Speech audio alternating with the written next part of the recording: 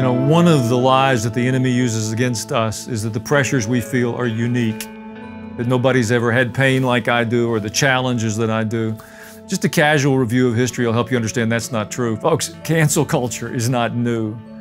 People have been trying to shut people up from telling a Jesus story since Jesus was here, and they're still doing it.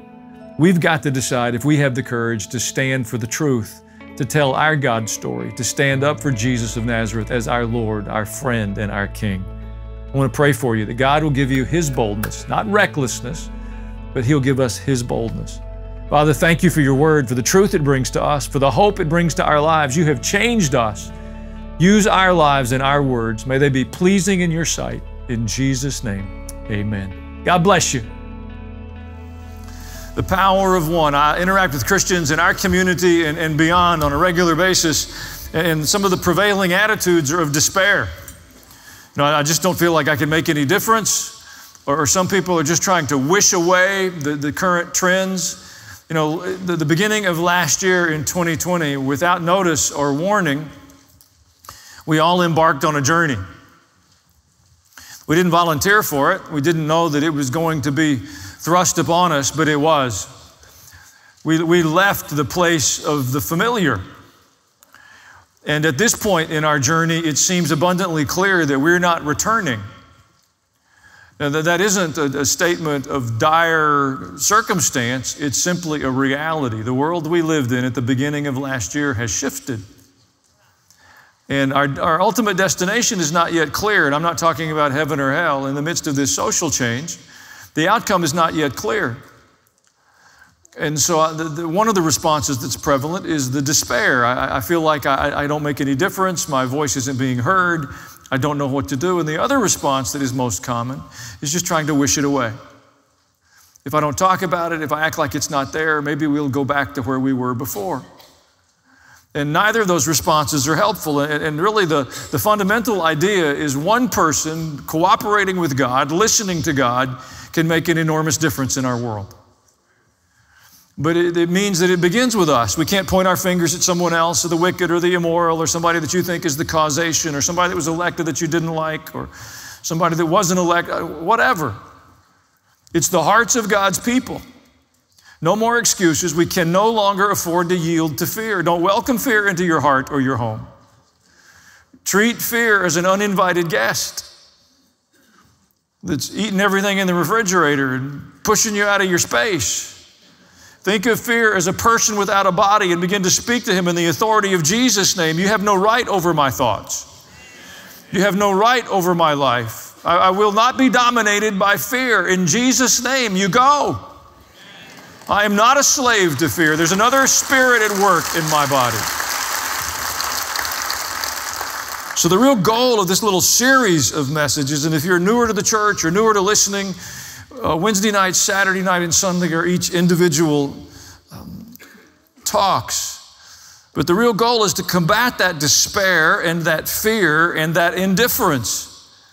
If you think you can insulate yourself, you can cocoon in a state of ambivalence. Not my problem.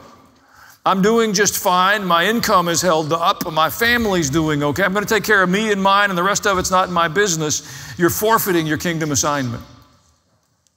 And so it's those responses I really want to address. We're looking at some troubling things. It really was introduced to us with a coronavirus that originated apparently in Wuhan, China.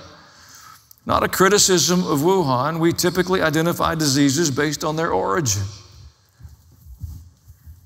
One of our goals is to begin to tell the truth again. But it's had an enormous impact upon schools and businesses. Out of that has come censorship in a way that we've never known it, or at least not in decades and decades.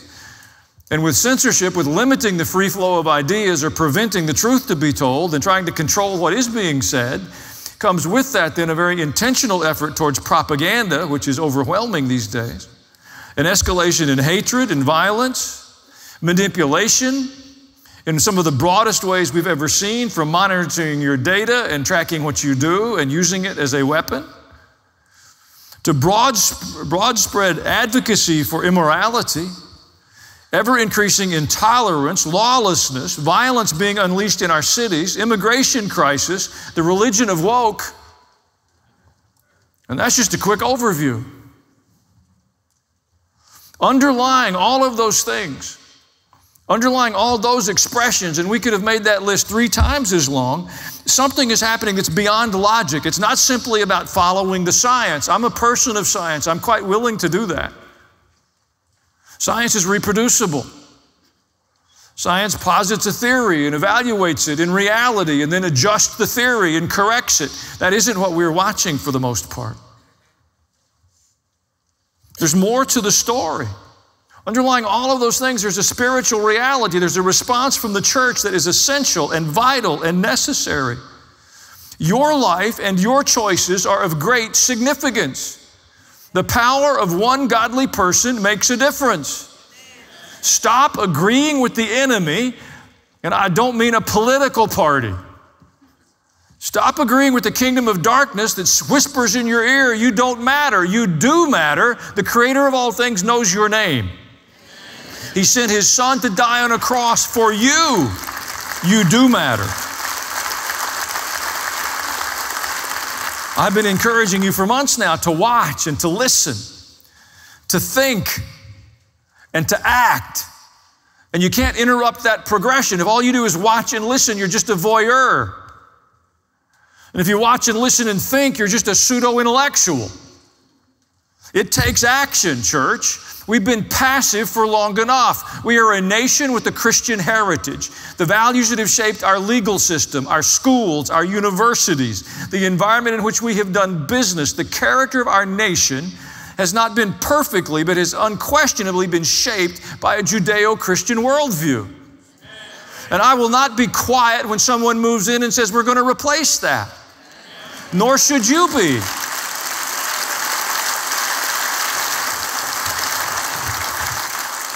And our action is directed towards the spiritual tools that have been handed to us. There's a great temptation to be silenced. I'll just stay below the radar. Let somebody else go. Let somebody else speak. Let somebody else use their voice. It's a tremendous deception to imagine that you're powerless, unable to affect outcomes in this world. I would remind you of our Lord. He was born in a barn, a stable. He had no wealth to speak of, no access to power, no exemplary education. He lived as an exile in Egypt when he was a young child because powerful forces sought his destruction. And in spite of all the things he didn't have, he changed humanity for time and eternity. And that same Spirit indwells you. Now, what will be said of the church in this generation? The answer is not clear yet. Our response is incomplete. It was unsettling last year when the voices said that you're non-essential, shut up and stay home. And we said, thank you. How dare they?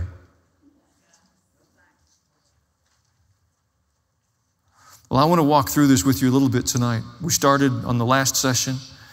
I want to continue, and I want to identify a couple of points that I think will help ground us. We are on an assignment, and we are under authority. We tend to think of it as my life, my days, my schedule, my calendar, my money, my dreams. Not if you're a Christ follower. Those are the words of someone who's not a Christ follower. Those are the words of someone who is sitting on the throne of their life. To be a Christ follower says that we have offered ourselves as living sacrifices. That we say to our Lord and King, what would you have me do with this day? How would you have me spend my time this year? What would you have me do with my resources and my talent?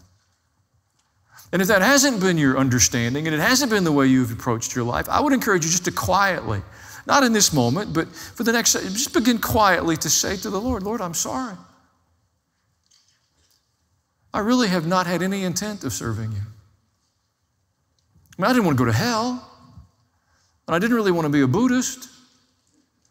It wasn't that I was choosing another religion, but I've had no intention of laying my life before you. I've just asked you to bless my plan. Bless what I wanted. I've asked you to use your power to give me my wants. And now, Lord, with humility, I would like to offer whatever my life represents for your purposes. Amen. Folks, we're on assignment. This is our watch. This is serious stuff. We're under authority. 1 Samuel 2 and verse 9 says, he keeps the feet of his godly ones, but the wicked ones are silenced in darkness. For not by might shall a man prevail. We've got to be certain. When we start to talk about the power of one, we think about, well, I'm not very strong, and my contacts are limited, and my resources are small, and nobody cares about my opinion. The Creator of all things does. It's not by might that we will prevail. It's by the Spirit of the living God. Church, that's our story. Amen. Zechariah 4 and verse 6 says, this is the word of the Lord to Zerubbabel. Bless his heart. Was he 14 before he could spell his name? Anybody remember Zerubbabel? He rebuilt the temple in Jerusalem. Man of great significance. Not by might nor by power, but by my Spirit, says the Lord Almighty. You see, the Scripture invites us to the imagination that the Spirit of God is involved in history. Zerubbabel's not offering some theoretical discussion. He has a task that's impossible. Israel at that time is an occupied nation. They're under foreign domination. And yet he's going to rebuild the temple in Jerusalem. Not by might nor by power, but by my Spirit. Do you believe the Spirit of God is still involved in history? I hope so. We can either align our lives with God or in opposition to God. It's your choice, but there's no third option. Where you work, where you go to school, where you engage in your neighborhood, you're either aligned with the purposes of God or you're in opposition to them. Again, just to be clear, we're being invited to align our choices and our behaviors with something beyond our physical world. What we're watching in the daily news cycle are symptoms of a spiritual conflict that's raging throughout the earth. 2 Chronicles 32 and verse 7. Hezekiah is king in Jerusalem. There's a threat from a foreign king. His name is Sennacherib, harder to spell than Zerubbabel. And this is the message that Hezekiah gives to the people. They're outnumbered. The military technology of the enemies that have come against Jerusalem exceeds the capabilities of the armies of Israel, the armies of Judah. And this is the message. Be strong and courageous. Do not be afraid or discouraged because of the king of Assyria and the vast army with him. For there is a greater power with us than with him. With him is only the arm of flesh, but with us is the Lord our God to help us and to fight our battles. And the people gained confidence from what Hezekiah, the king of Judah, said. Again, I'm asking you to begin to meditate, to think about, to reflect upon the power of one who is in relationship to the King of all kings. We are not powerless.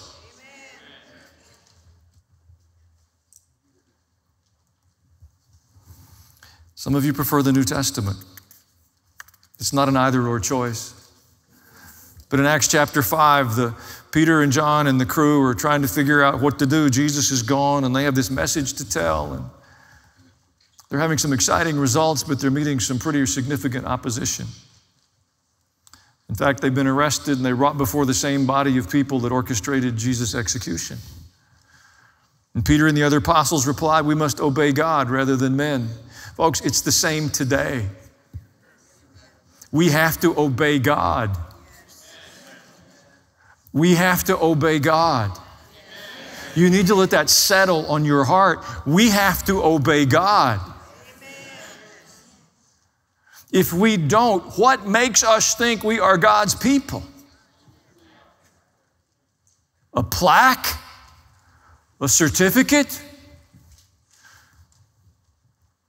They're on trial here. This isn't a theology session. They're not in a class in the university or a Bible study or a small group or even a sermon. They're standing before the people that orchestrated the execution of Jesus. We must obey God rather than men. The God of our fathers raised Jesus from the dead, whom you had killed by hanging him on a tree. They're not going quietly down this path. God exalted him to his own right hand as Prince and Savior, that he might give repentance and forgiveness of sins to Israel. We are witnesses of these things, and so is the Holy Spirit, whom God has given to those who obey him. Boom! That is not a conciliatory response. That is not an olive branch. Now, it's true. And look at the response. When they heard this, they were furious, and they wanted to put them to death. The power of one. Most of us think, well, I hope it's another one. I want to walk through John's gospel with you, and we'll need to do it pretty quickly. There's a perspective that John presents us. There's a phrase and a perspective that he uses repeatedly. It's rooted in this notion of afraid of the Jews. And there's different reasons given and different responses presented. But what's consistent through John's gospel is that time after time after time, there were responses presented because of the fear of the Jews. And it's not the Jewish population, it was the power brokers, the ones who established what was politically correct, what could be said in the public square and what could not. It was an issue. And I'll start with one, and I've tried to either give them an explanation or a little bit of a label. We're going to start in John chapter 9. It's where we meet a man who is born blind. I hope most of you know the miracle story. The man doesn't ask Jesus for anything. In fact, the disciples called Jesus' attention to the man with a theological question. They could have cared less about the man. And Jesus, in an expression of mercy and kindness, pauses. And he spits in the dust, makes some mud, and smears it on the man's face and says, go wash in the pool of Siloam. And the pool of Siloam is at the bottom of the hill of the city of Jerusalem. All the city is uphill from that point. The man's got a bit of a journey. There was water within an arm's reach, but Jesus said, you go wash in that pool. It's almost as if he's picking on him. And the man offers no explanation. He doesn't say that you're mistreating me. He doesn't tweet out how unkind Jesus is. The Bible, and in John, in an understated way, it says he went and washed and he came home seeing. I would submit to you, dude, came home seeing. Don't you think, huh? Whole city's stirred, so it comes to the attention of the power brokers in the city. And they don't want anybody saying that Jesus is doing miracles and doing good things, so they bring the man in. They've got to shape his story. What we're watching is not new. It is not new. The question is, what are we going to do and what are we going to be? John 9:18, this is the backside of the story. The Jews still did not believe that he'd been blind and had received his sight until they sent for the man's parents. They just weren't going to accept his personal testimony. It didn't matter how many of the shopkeepers near where he'd been when Jesus interacted with him affirmed the story that it was the man that was blind. They're not going to believe it. We're not accepting that. It doesn't fit the narrative. Go get his parents. Verse 19, they ask, is this your son? Is this the one you say was born blind? You say was born blind. How is it that now he can see? And the parents answered, we know he's our son. That's our boy. And we know he was born blind. But how he can see now or who opened his eyes, we don't know. Ask him. He's of age. He'll speak for himself. What supportive folks these are. Huh? I mean, this isn't what you're expecting, right? Their son who's never seen is looking at them. Maybe they're a little happy, right? Maybe they're going, take us to the man that did it. We want to thank him. We want to buy him dinner. We want to celebrate. Everybody, this is our son. He can see. No. That's our boy. Yesterday he couldn't see. And apparently today he can.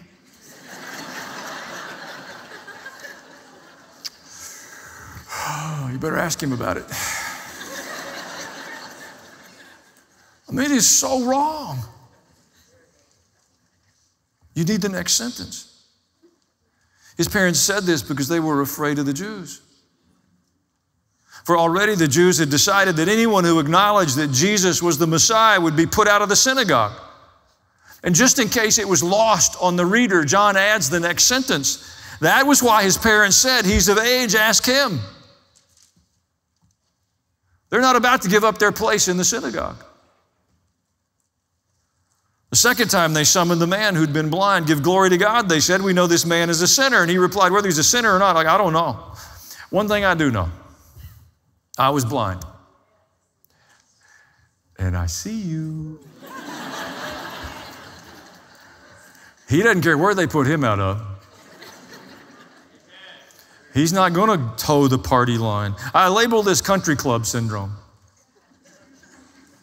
When you're overly interested in the privileges of membership. Now, I'm very conscious. I read a lot of the literature of the church and try to stay aware of what's happening in the broader church world. We have lots of words to excuse our silence. We talk about being covert operatives. We're bridge builders. We have a greater opportunity for good if we're not disruptive. So we turn down the volume on Jesus. And we don't talk so much about what we believe.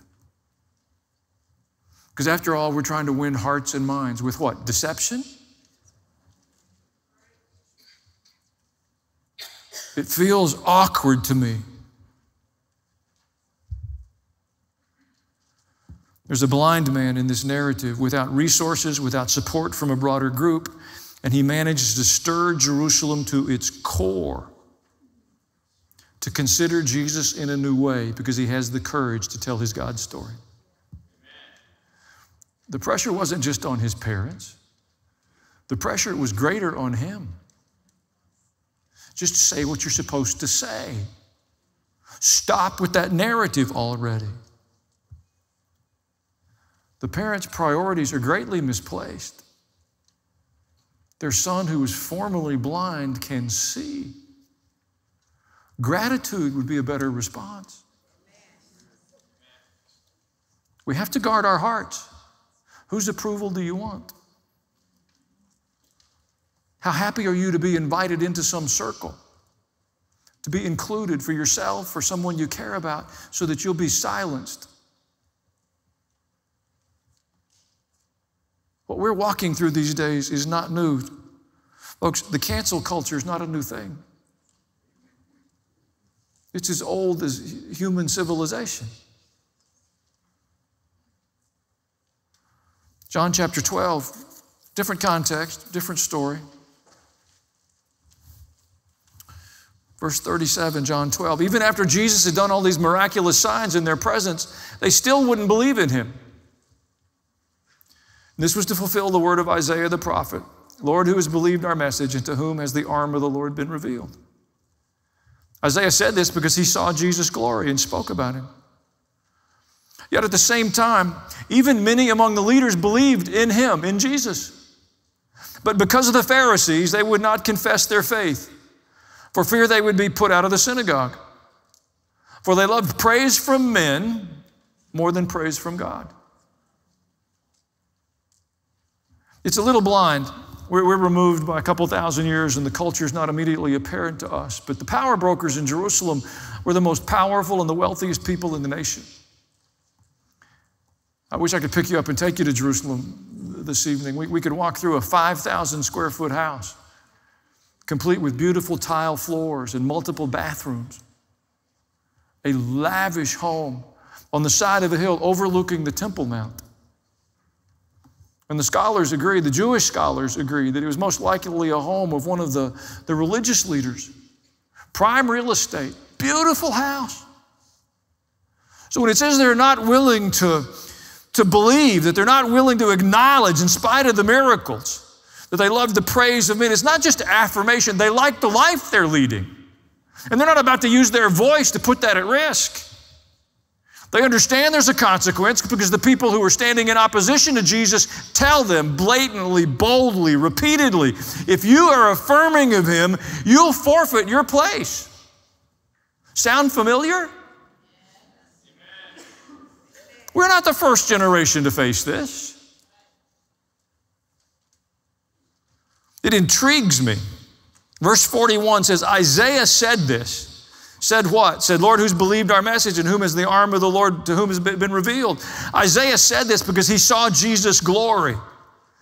If you don't know the timeline from the whiteboard Bible, you could miss this. You read that, you think Isaiah lived next door to Mary and Joseph. Isaiah lived 500 years before Jesus. Isaiah had a revelation of Jesus hundreds of years before his birth. And he believed in Jesus. And now there's a problem in Jerusalem because even after all the miracles Jesus has done, the people who have seen them will not believe. We have a little idiom, a little expression we use, seeing is believing. No, it's not. You can see and not choose to believe. They saw the miracles and chose not to believe. Belief begins with a decision. You decide to be a believer. You decide to yield to the authority of Scripture. You decide to yield to the Lordship of Jesus Christ. If you're stubborn and skeptical and rebellious and an unbeliever, you can't see enough evidence to cause you to convert.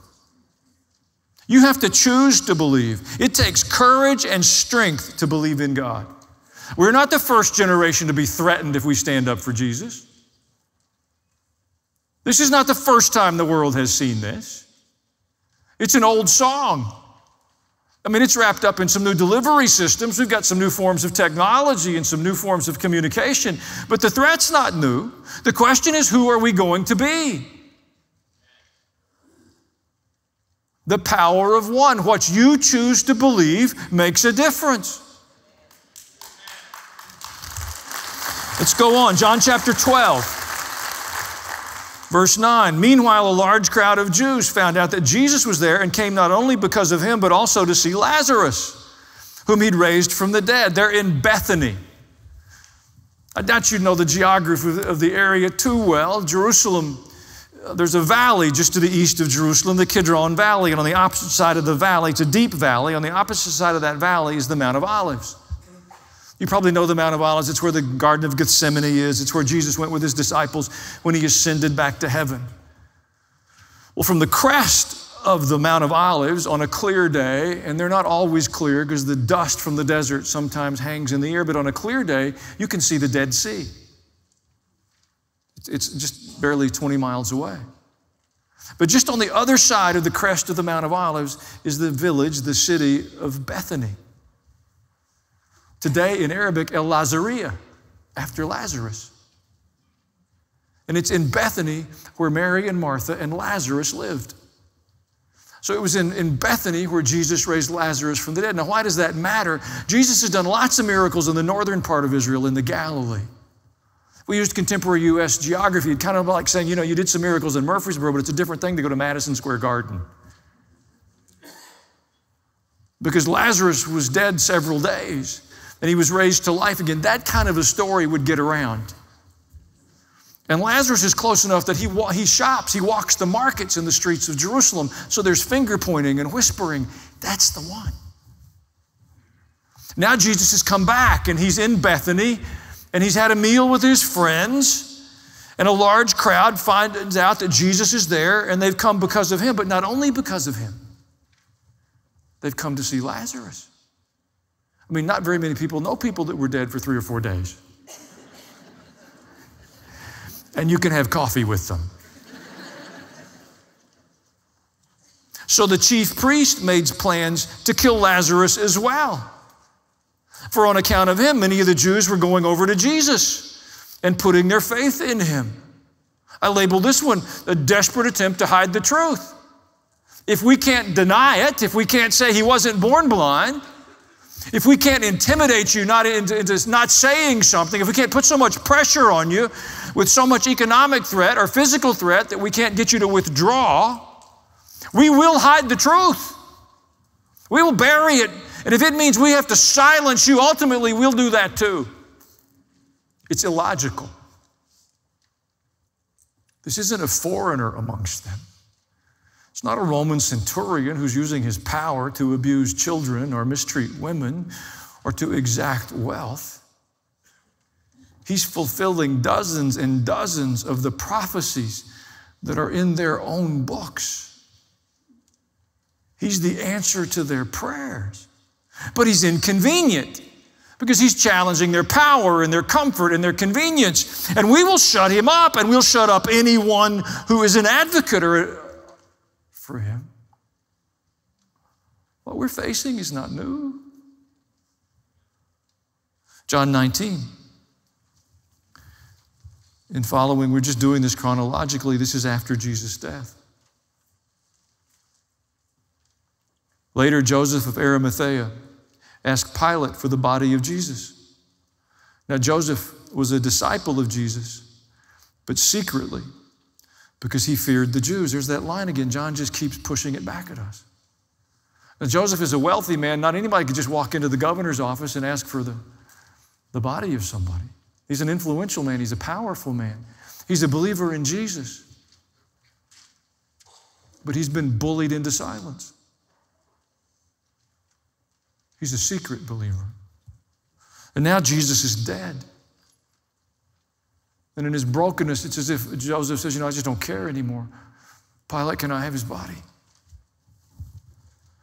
With Pilate's permission, he came and took the body away.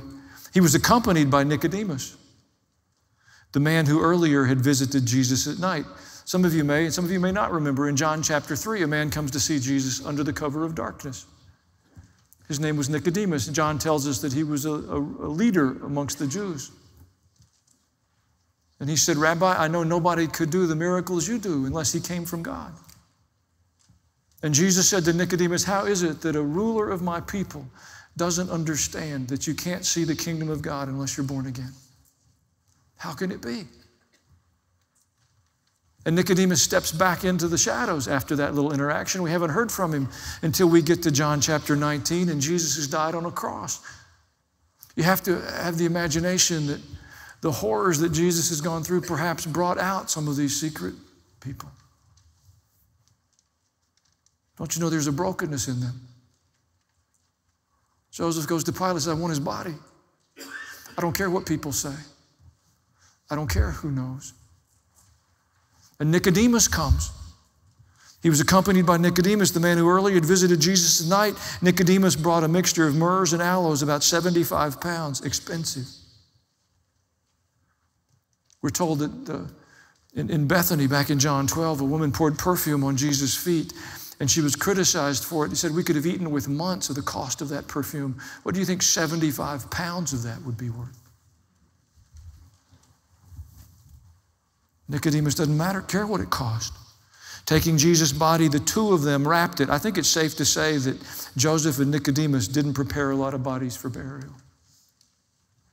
This is personal to them. They wrapped it, and with the spices and strips of linen. This was in accordance with Jewish burial customs. At the place where Jesus was crucified, there was a garden, and in the garden a new tomb in which no one had ever been laid. When I read that, I can't help but think that their hearts were heavy because of the opportunities lost. The times they didn't say, I know him. I'm for him. I think he's okay. I'm on his side. And now that day is past, as far as they know. And the only way they can express their devotion is treating his dead body with dignity and respect. Not allow it to be thrown into a pauper's grave. Folks, we don't want to be in that place. We want to be advocates for him. The very next chapter, John 20, this time it's the disciples. It says, on the evening of that first day of the week, when the disciples were together with the doors locked, here's our phrase again, for fear of the Jews. This is John 20. We've followed this phrase all the way through John's gospel. The disciples were together with the doors locked for fear of the Jews. Jesus came and stood among them and said, peace be with you. And after he said this, he showed them his hands and his side. And the disciples were overjoyed when they saw the Lord. Just think. The Bible has this crazy gift for understatement. You know, the blind man in John 9, he came home seeing. And the disciples, after they're hiding because they think they're next and they're going to a Roman cross because their best friend, the most powerful man they ever knew, got executed by the Romans, and they watched him suffocate on a cross, and now they're in lockdown because they know they're next. And Jesus steps into the room, and John said, and they were overjoyed when they saw the Lord.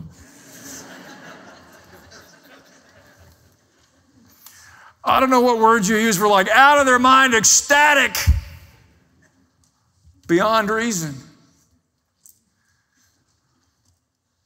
But on Sunday, they have a private faith for fear of the Jews. It seems to me that contemporary Christians have a lot of private faith. In fact, our political leaders talk to us about freedom of worship, that they will allow us freedom of worship, that we can gather in our buildings and do whatever we want to as long as we do it in our buildings. Just to be clear, what the Constitution affords us is freedom of religion. Very different thing.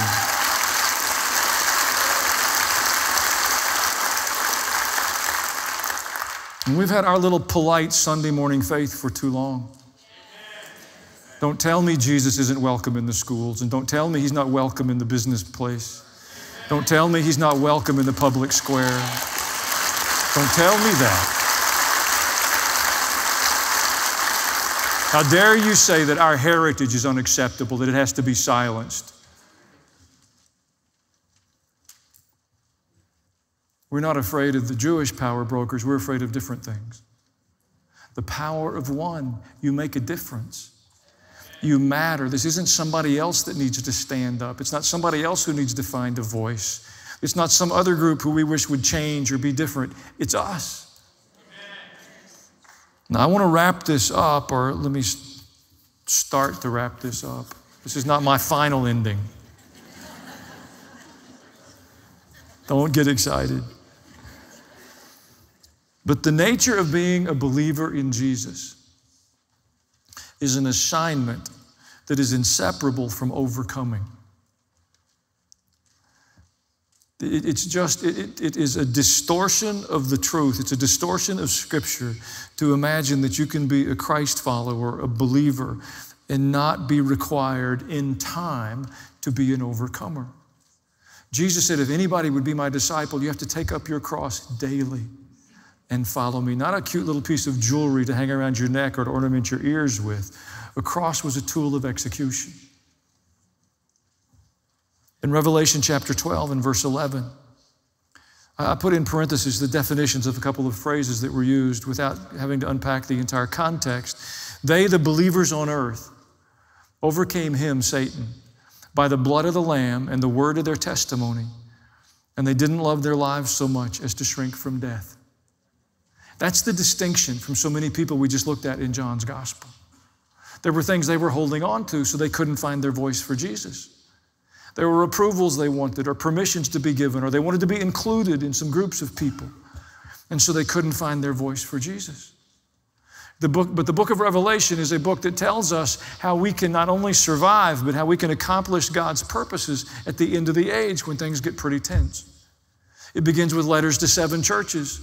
And there's a diagnosis given by Jesus himself to every church. In the first chapter, Jesus is standing in the midst of his church. These 7 churches, do you know Jesus is still standing in the midst of his churches? I promise you. And to each of those 7 churches, he said, these are your strengths and these are your weaknesses, and these are the course corrections you need to make. And to the one who overcomes, everyone is told they have to overcome. And then at the end of the book of Revelation, it says, who's welcomed into this kingdom? Those who overcame. That's our assignment. It presupposes difficulty and obstacles and challenges and hurdles and resistance and unwanted things and uninvited things. It presupposes difficulty. The book of Revelation is a difficult book. And right here in the middle of it in chapter 12, it says the believers on earth overcame Satan by the blood of the Lamb and the word of their testimony, and they didn't love their lives so much as to shrink from death. The power of your God story is irrefutable. There's much I don't know about God. There's much I don't know about my Bible, but I can tell you what I know he's done for me. You can believe it, you can choose not to believe it, but you can't talk me out of it. It's my story. And you've got a God story. How He's forgiven you and helped you and delivered you. We've got to use our God stories. You've got to give voice to it. You've got to express it. Don't let anybody that knows you not know your God story. And I hope you're not telling one that's 40 years old. That may be your entree, but I hope you got one from last week.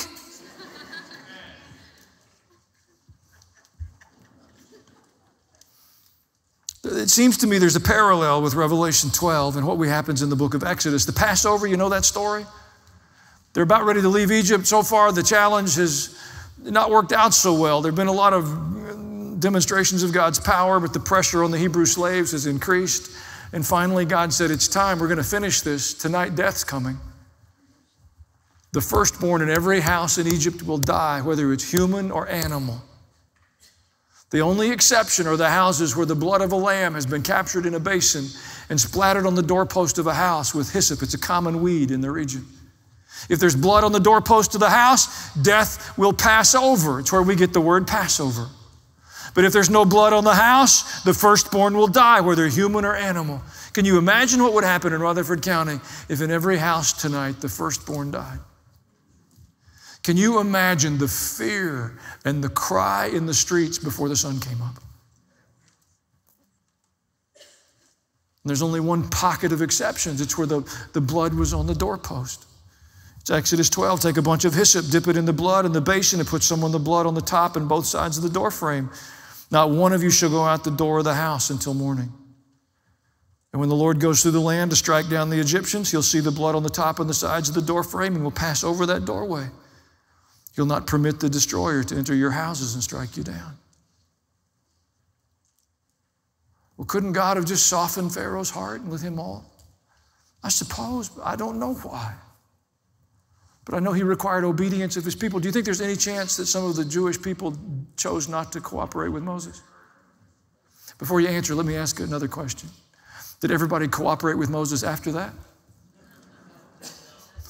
Hardly. You would think if you had seen the Passover, you'd do whatever Moses said. Right?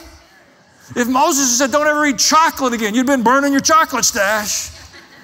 I mean, after everybody in the whole nation died except where the blood was, I'm thinking he's got a good list of good followers.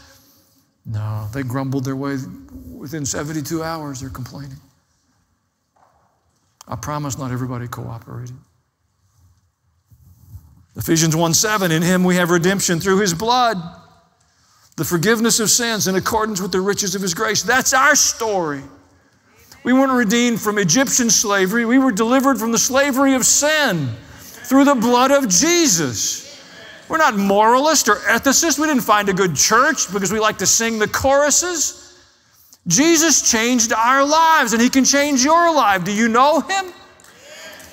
Well, they'll think I'm goofy. They already do. You're good if they think you're a goofy UT fan. They haven't won a championship since Jesus was here. And we don't care. We keep wearing orange and white because this is our year. And if you represent Vanderbilt, you're in a whole other category. God bless you. Overcomers, but understand this, there are different choices. This isn't automatic. Not everybody that sits under the umbrella of the church, not everybody that you know is going to get this. Acts chapter 5, we've already looked at that a little earlier. They called the apostles in. They had them flogged. Fancy word for beaten. They ordered them not to speak in the name of Jesus, and they let them go. And the apostles left the Sanhedrin rejoicing because they'd been counted worthy to suffer disgrace for the name. And day after day, in the temple courts and from house to house, they never stopped. They never stopped teaching and proclaiming the good news that Jesus is the Christ. Now, they've been marked up. Their backs have been opened up, but they said, we're not going to stop. Contrast that. Matthew 28's resurrection day, a lot of drama at the tomb where Joseph and Nicodemus have placed Jesus. Angelic visits, rocks rolling, angelic messages, a lot of drama. And while the women were on their way, some of the guards went into the city and reported to the chief priest everything that had happened. They saw the angels. Remember what they did? They acted like dead men. They knew when to be quiet. They played possum. They know what happened. They saw the rock rolled away. They saw the angel. They saw it. And now they've gone to give a report to the chief priest over everything that happened. When the chief priest had met with the elders and devised a plan, they gave the soldiers a large sum of money. This is what you're supposed to say. His disciples came during the night and stole him away while we were asleep. If this report gets to the governor, we'll satisfy him and keep you out of trouble. That's important because they were assigned to guard the tomb, and if the thing they're guarding escapes, if the person they're guarding escapes, they'll be executed.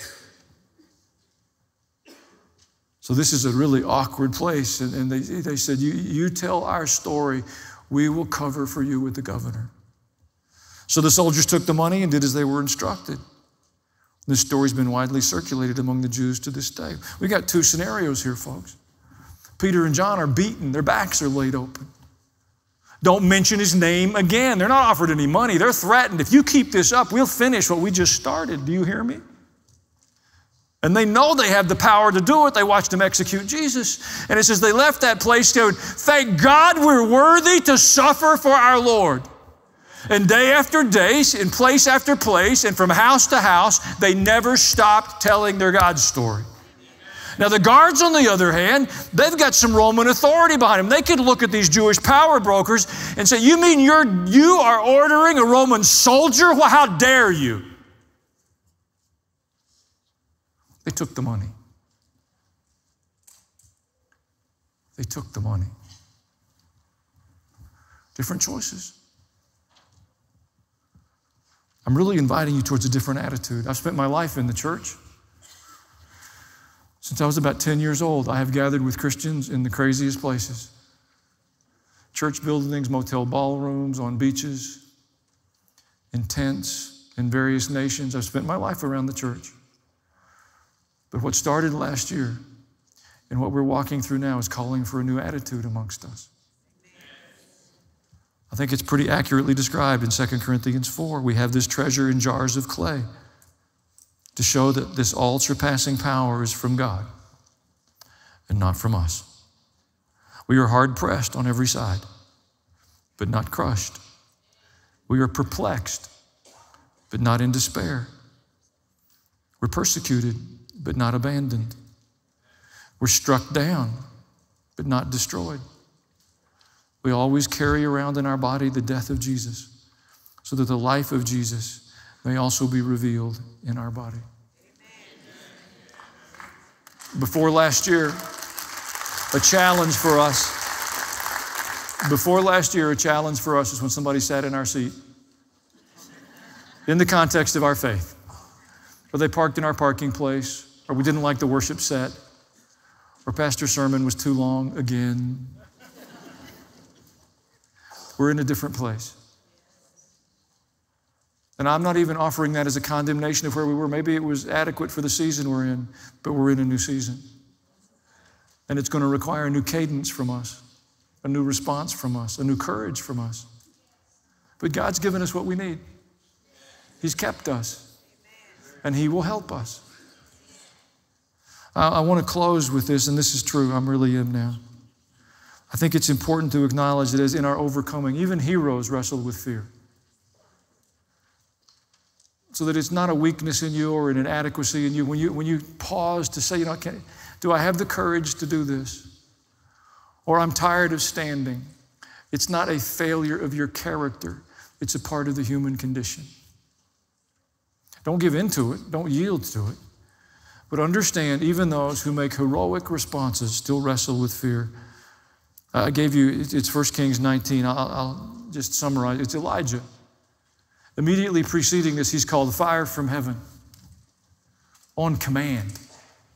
Not like sometime in the next 90 days, let there be a lightning storm. He called it on command.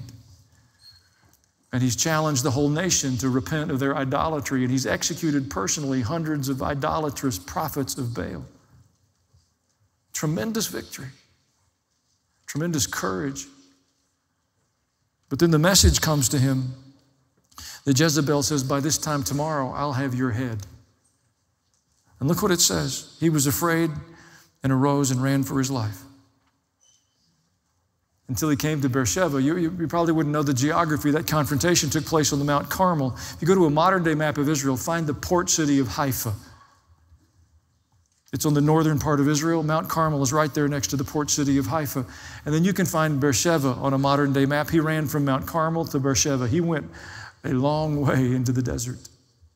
And he didn't stop there. He kept running. He is struggling. And just look at the last verse there, verse 7. The angel of the Lord came a second time and touched him and said, arise and eat, because the journey is too great for you. God sent angels to help him. He said, I know you've stood in a hard place, and I know you've done heavy lifting, and I know what you've accomplished is beyond your physical strength. Folks, I'm not asking you to stand up just in your strength. I'm not asking you just to marshal your courage or to summon your fortitude. I'm asking you to be more aware that we are children of the King.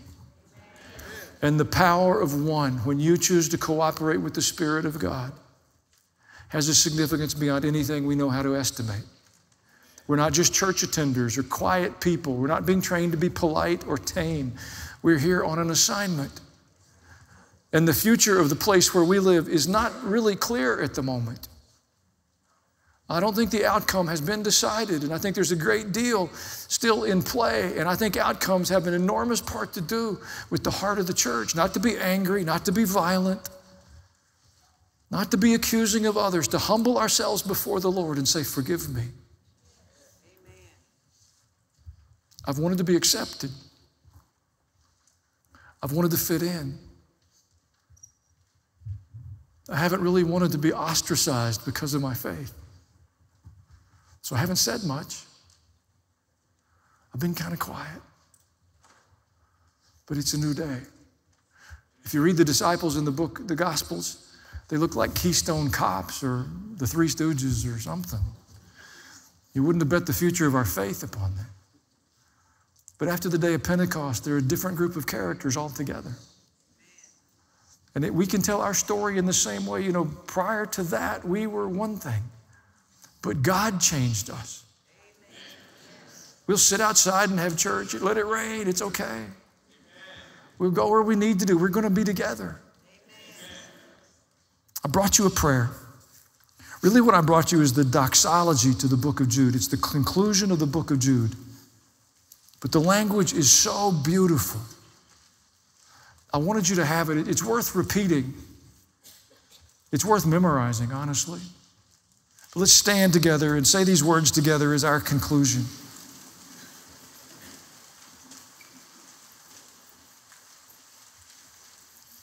Have you found it? They'll put it on the screens too. Look at that. You don't have to be smart if you have smart friends.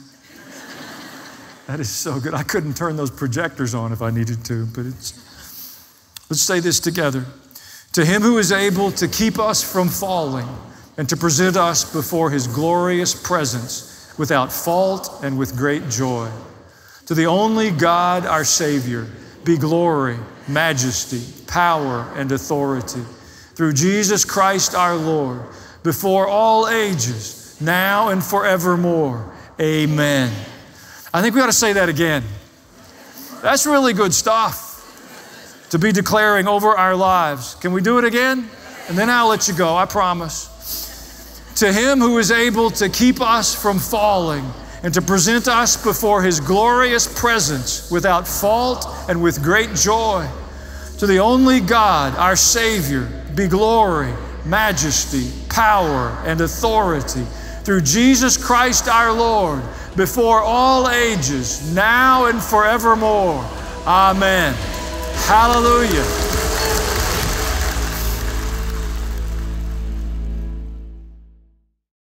Join us every week for another exciting message from Pastor Alan Jackson.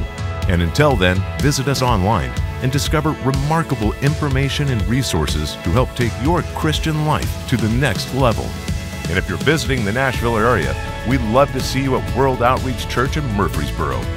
We're easy to find, so look us up when you're traveling through. And don't forget to connect with Pastor Jackson every day through social media. Thanks so much for joining us and being a part of this ministry. We'll see you again next time for another encounter with Pastor Alan Jackson.